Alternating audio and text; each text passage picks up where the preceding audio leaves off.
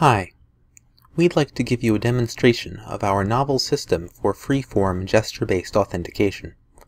Before we look at our system, however, let's look at a couple of existing methods commonly used on mobile devices.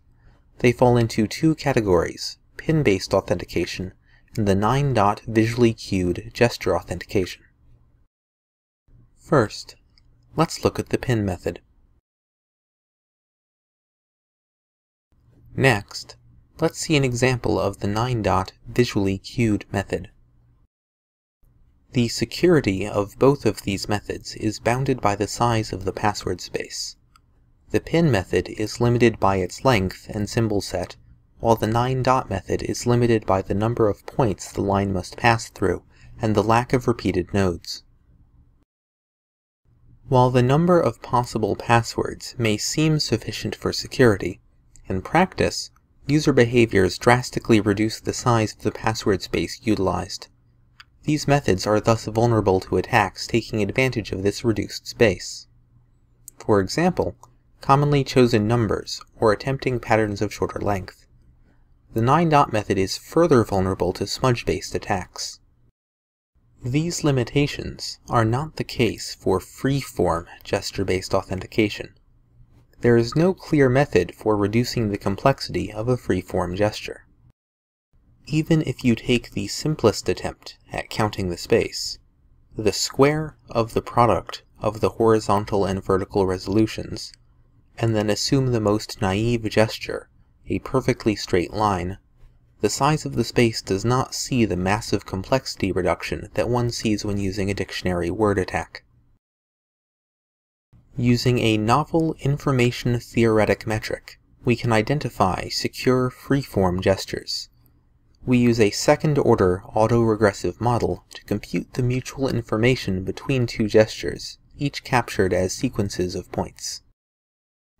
The benefit of this second-order model is that it captures the physical principle that once the direction and velocity of the movement are determined, constant motion contains no information.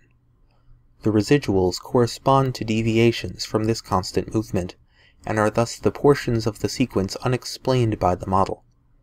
They can then be used to gauge the surprisingness of the trajectory, referred to as the surprisal. These pairs of residuals are ultimately used to compute the mutual information of the two gestures. Using this mutual information as a basis for our metric has appealing properties for an index of security. It is able to separate the complexity due to intended aspects of the gesture from that due to the unintended and hence non-reproducible aspects. Secondly, it is invariant under linear transformations, such as a change of scale, translation, or rotation. This greatly enhances the ability of users to reliably authenticate. The following is an example of a low mutual information gesture. In contrast, this is a high mutual information gesture.